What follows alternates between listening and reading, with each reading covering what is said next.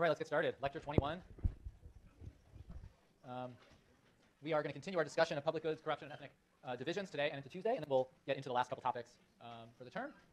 I'm actually going to post problem set 3 on Tuesday, and we'll be the following Tuesday, so I've just shifted the dates a little bit. All right, any questions before I get started? Great. Okay, so we're going to shift to talk about ethnic divisions, and it's going to relate to corruption and public goods, but we're going to focus mainly on ethnic divisions. To start the lecture, I'm going to give you a bit of an overview, and then we're going to turn to a paper of mine comparing impacts of ethnic diversity on communities in Kenya and Tanzania. And then on Tuesday, we'll turn to another paper which focuses on how political institutions, and in particular democracy, may affect ethnic politics. So one thing to know from the get-go is that sub-Saharan Africa is the world's most ethno-linguistically diverse region by standard measures. In fact, we'll have a clicker question just to get things going. And actually, I realized I didn't start up the clicker thing. Hold on. Here it is. Apologies for that. Should appear any second now. Maybe. Yeah. Good. Okay, so if you were just to take a guess and you use the most common measure of ethnic diversity, which I'll tell you about in a sec, out of the world's 15 most ethnically diverse countries, how many are in Africa? Just as a guess to get started. 4, 7, 11, 14. Or I have no idea.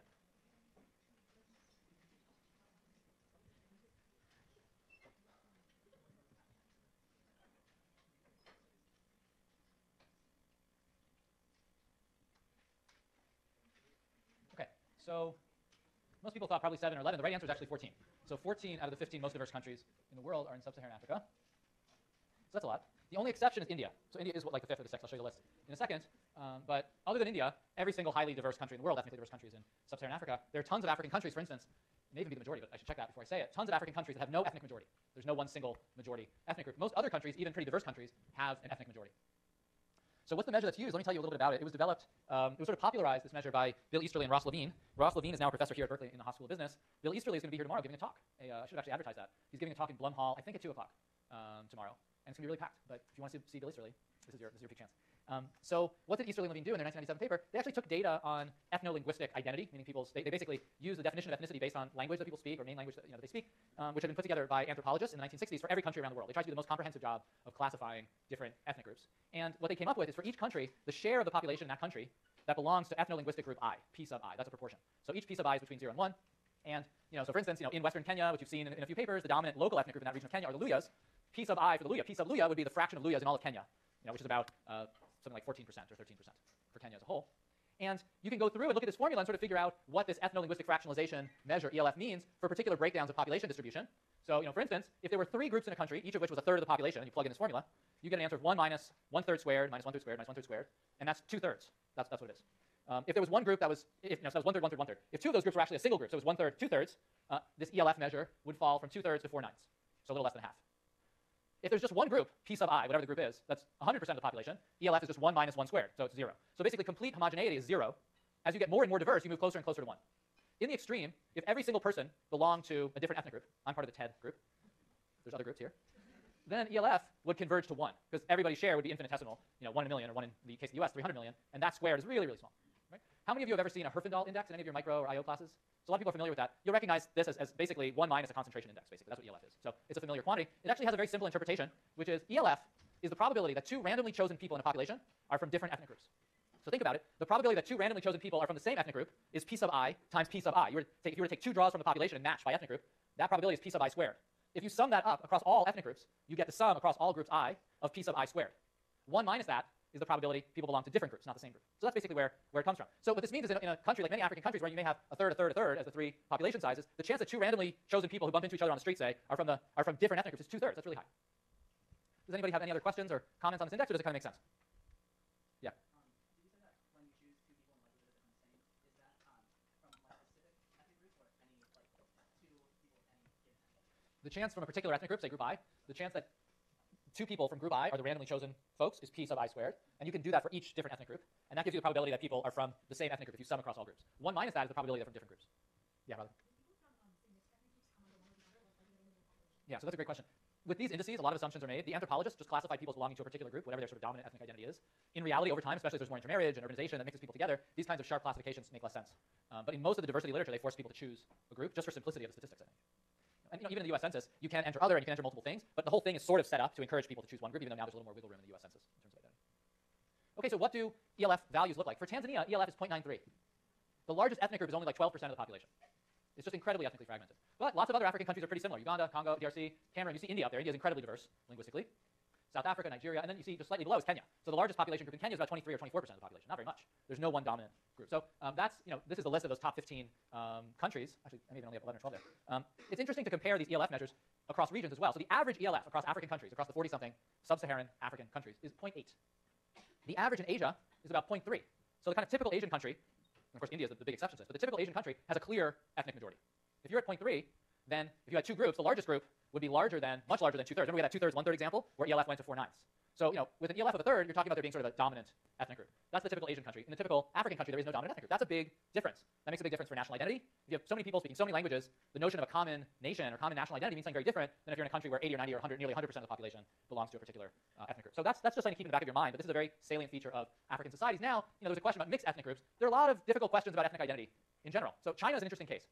The vast majority of people in China call themselves Chinese, and that's how they're coded here. But there are different dialects spoken in different regions of China that are sometimes unintelligible, meaning they can't understand each other. They're different enough that they're unintelligible. Their writing may be similar. There's some dialects that are closer than others. But from a strictly linguistic sense, you might say, hey, Cantonese and Mandarin are different languages. But the definition of dialect sort of downplays those divisions. Now, that may play a very important role in politics because it creates a sense of common national identity, even among people who speak different languages. Okay? So that could happen in African settings. People might say a lot of the diversity we have there are people who speak different languages that are actually intelligible to each other. In other words, the linguistic differences across some of the African languages that are called different groups is often a lot less than the linguistic differences between Northern Chinese and Southern Chinese languages. But those are called the same ethnic group. So politics, the strength of national identity, and language all combine in sort of unpredictable ways. And it isn't as simple as sort of thinking separate languages always lead to separate countries or separate identities. Linguists, I forget who said it, but there's a famous linguist who once said that a language is a dialect with a navy. Meaning, a dialect that has its own army or has its own political power becomes a language. If you're kind of dominated by another group, you're just a dialect. You're not really a language. You don't have that status. So, if China split in two and the southern half of China spoke Cantonese, I'm going to bet $1 million people would say Cantonese is its own language as a way to kind of create a separate national identity there. Yeah. I'm still confused regarding the ethnic groups. So how do you define you're ethnically different from the other group? Is it usually culture linguistically speaking or like religion? Yeah, this definition really focuses on language here. Now, in terms of social identification more broadly, everything else you said matters. Religion matters for social identification. Other factors matter. Cultural differences matter. But just to be consistent, they focused on language, and they used people's own definition of what constituted a separate group and a separate language. So it was really like self-definition, sort of like how the U.S. Census is. You can define yourself however you want. And that's kind of how the anthropologists did it. But again, you can imagine cases where people who are pretty similar might call themselves members of different groups of the same group. Now, before I mentioned for Kenya this group, the Luya in Western Kenya. That was the main ethnic group in the studies in Kenya we've been reading. Before the 1950s, the term Luya did not exist. There were a bunch of smaller groups that had different names who considered themselves different ethnic groups. Towards the end of the colonial period, there was a big effort by Kenyans in Western Kenya to organize themselves around a common identity. Their languages were similar, they mostly understood each other, and this notion of a Luya ethnic group was born. Now today, it's accepted as an ethnic group, its own separate ethnic group. It's 50 years old, and within the Luya, there are different, what are called sub-tribes, that basically have different dialects. Now, until 50 years ago, they were called different languages. Now they're called different dialects. So again, there's a lot of flexibility about what's a language, what's a dialect. What is an ethnic group, what is a subgroup? And a lot of debate about that. And that's why some of these classifications are so hard. Any other comments or thoughts on this issue? The U.S. case is pretty interesting because over time, the kind of salient ethnic divisions have changed. There have been different immigration patterns. So my parents didn't grow up speaking English. How many people's parents grew up only speaking English in this room as a mother tongue? There's like 5 people in the whole room. But the vast majority of people in the room, there's some diversity, but the majority of people in the room are American citizens or consider themselves Americans, or at least a large number of people in the room. So that's an ethnic shift. My parents didn't consider themselves American, but I do, and I speak English, and this is my identity. So things can change very, very quickly in terms of what constitutes a different ethnic group. In earlier periods of U.S. history in certain cities, there were big ethnic divisions between different groups that are all just considered white American groups today, say. But at the time, being Irish or Italian or whatnot was a very salient ethnic distinction in a way that's kind of fallen away over time. Yeah. They do. The same anthropologists measured it. In the U.S., the study of U.S. ethnicity, the critical distinction from the beginning of settlement really has been, quote, racial distinctions, and that's where a lot of the focus on ethnic divisions are. But in the case of these anthropologists, they focused a lot on language. So they were doing this in the 50s and 60s when there had been earlier waves of immigration from Eastern Europe, from Italy, some from Latin America. So they were focusing on those linguistic distinctions as well. But if you only focused on linguistic distinctions in the U.S., you would sort of miss this incredibly salient division of race, right? So it's a very difficult thing. There's so much theorizing about how we should think of ethnic and social identities. And I think the accepted view is that it's really multidimensional. There's religion, there's race, there's language, there's immigration status, there's so many different things. In South Asian cases, there's caste. So it's complicated. Yeah. I forget exactly what it is. It's, at the time, from the 1960s, much higher than European countries, which were much less diverse at the time, but I forget exactly what the number is right now. Yeah.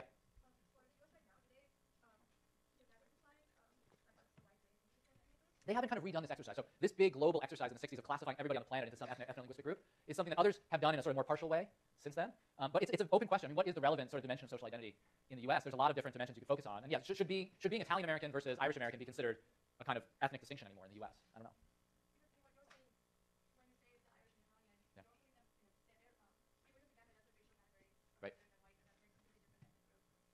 They may be, or they may not be now. So imagine there's a 5th generation Irish American, a 5th generation Italian American, knows none of their ancestors' languages. They live exactly the same. They look exactly the same. They both watch football on Sundays. You know, like whatever. They just do the same cultural, whatever our cultural rituals are in this country.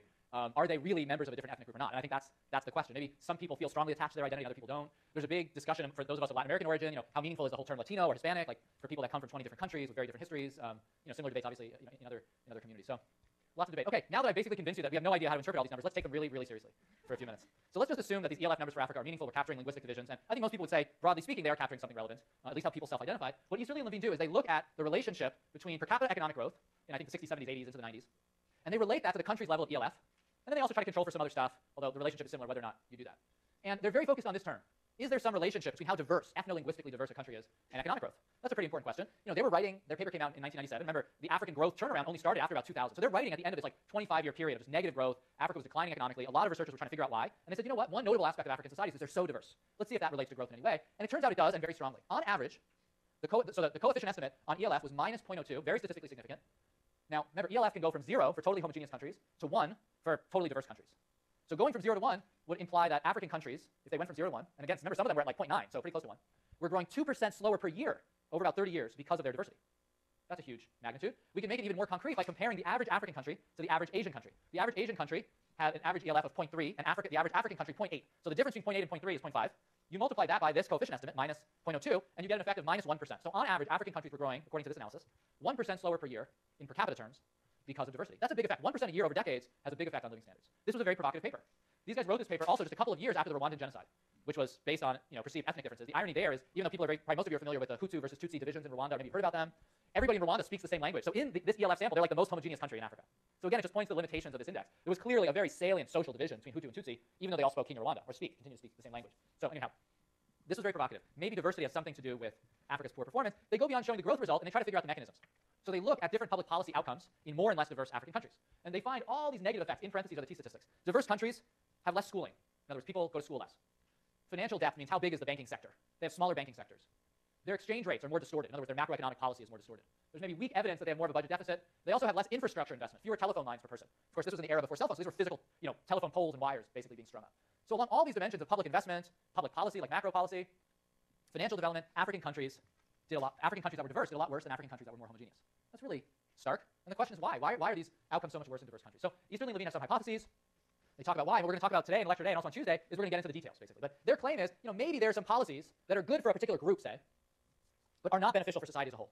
Maybe leaders can choose one or the other. They can either invest widely in certain infrastructure, or they can focus it on their own region. Maybe they can distort public policy to benefit their own group, or even worse, they can distort public policy to hurt a rival group. So one country we've talked about this term a bit, and we're going to talk about more, is Sierra Leone, poor country in West Africa, affected by the war, etc. There was and I think I mentioned this in one of the first couple lectures, there was a railroad in Sierra Leone that went from the country's richest agricultural region to its port in Freetown, a great port, one of the best ports in West Africa. The long-term president of Sierra Leone, Shaka Stevens, didn't maintain that railroad. He let it fall apart, in part because the region where that railroad went was dominated by an ethnic group that led the opposition to him. So by letting the railroad fall apart, he could weaken that region, make them poorer and less of a threat to him. So there's two ways of thinking about it. One is, there's all these good investments we can make. I'm going to make them more to my group than others, and that's just redistribution. The other one is, hey, I'm not even going to make basic investments in most of the country, because maybe most of the country opposes me, because they may rise up against me. That's potentially very damaging. So we're going to ask this question, is there a way around this? Is there a way around any negative diversity effects of this kind, taking Easterly and Levine seriously? And we'll talk about two ways around it. First, today we're going to compare Kenya and Tanzania and talk about how some nation-building policies, and I'll make specific in a second, might have helped Tanzania overcome some of these problems, even though Tanzania is the most diverse country in Africa according to this measure, and the most diverse country in the world. On Tuesday, we'll talk about how democratic institutions may either help or hinder this. Yeah. That's an issue that gets a lot of attention, and several authors have claimed that ethnic diversity is most damaging when ethnic divisions correspond to or are correlated with socioeconomic divisions, because then, the stakes are very high potentially for taking power. So that claim has been made. In many countries, ethnic or racial or social divisions do correlate very strongly with socioeconomic divisions. In other countries, less. So in some African countries they do, and others they don't. And some people have studied those differences. My own take on the study of those issues in Africa is there's no very clear finding on that, but conceptually it makes a lot of sense that it would be a bigger problem when these kinds of economic and ethnic divisions correspond to each other.